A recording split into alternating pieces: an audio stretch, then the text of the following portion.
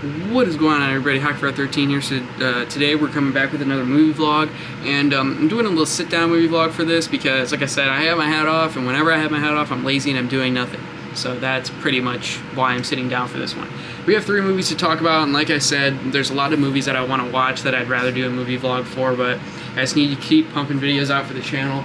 So yeah, like I said, I have 3 movies to talk about. The first one I'm going to talk about is one of these I own, 2 of them I don't own that I watched over Hulu. So the first one is Se7en, starring Brad Pitt and Morgan Freeman, directed by David Fincher.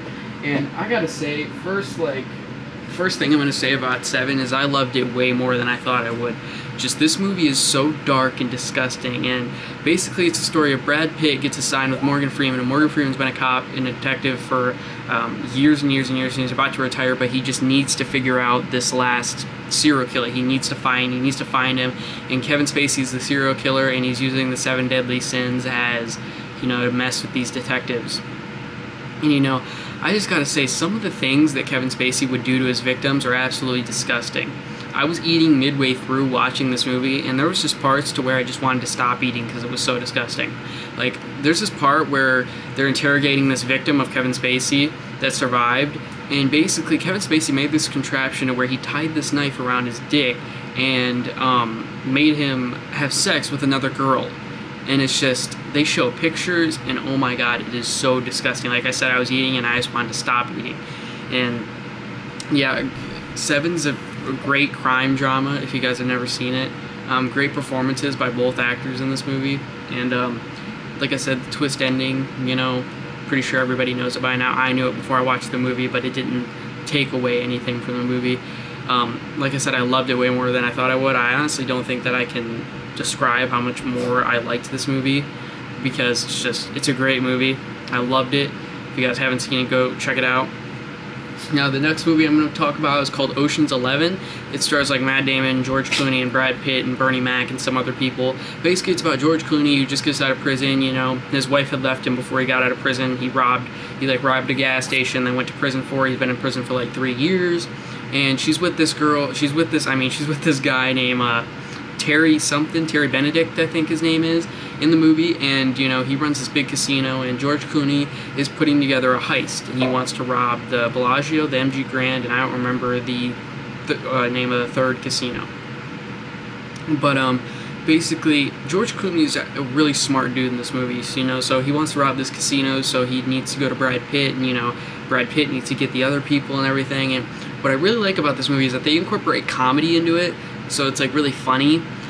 And well, it's not really funny, it's like funny at parts, and I really like that about this movie. And it's directed very well. I think it's, you know, I think this probably is really underrated for like the way it was directed. I know there's 2 sequels, there's Ocean's 12 and Ocean's 13.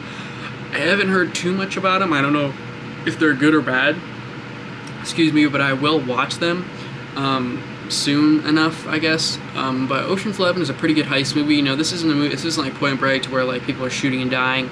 You know, this is just George Clooney being really smart in the movie and pulling off this really cool heist and messing with Terry Benedict in the movie. And I definitely think it's a good heist movie if you guys have never seen it. And yeah, I definitely would recommend it. And the next movie I'm going to talk about is the final movie that I just watched today. It's called The Big Lebowski, directed by the Coen brothers. And it stars Jeff Bridges, John Goodman, Steve Buscemi, and a bunch of other people.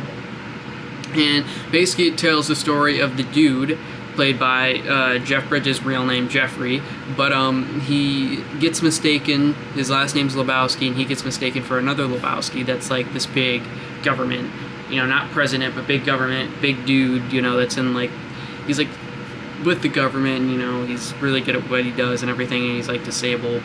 And he gets mistaken for Lebowski, and basically he kidnapped his wife, and the dude goes to the guy, and he's like, because they broke into his house and they peed on his rug, and he's really upset about that. So he wants to, like, you know, get revenge on them or whatever. And he's like, okay, they kidnapped my wife, I'll give you all of this money, and then you'll do the drop off. And they figure out that, like, it's a lot to explain, but they figure out the wife was never kidnapped in the first place, and they've been playing him along because the dude is so stupid that he's obviously not gonna, you know, think too much about it. Jeff Bridges gives a funny, phenomenal performance as the dude in this movie. This movie's funny, it's hilarious. John Goodman's performance is absolutely hilarious, how he's always talking about how he was a Marine in Vietnam and everything's about Vietnam. Steve Buscemi's funny because like every time he's about to say something, John Goodman is all like, "Shut up, Donnie," and it's really funny. But I definitely recommend this movie if you guys haven't seen it. I think that this is probably, I haven't seen many Coen Brothers movies, but I think this is probably the best one I've seen so far. But I don't know, True Grit was a little bit better, but I like The Big Lebowski. I definitely would recommend it. But yeah, guys, like I said, there was a lot of other movies that I would rather have talked about and, you know, wanted to watch more than the movies I talked about today. Although Se7en was really good and I really wanted to talk about that.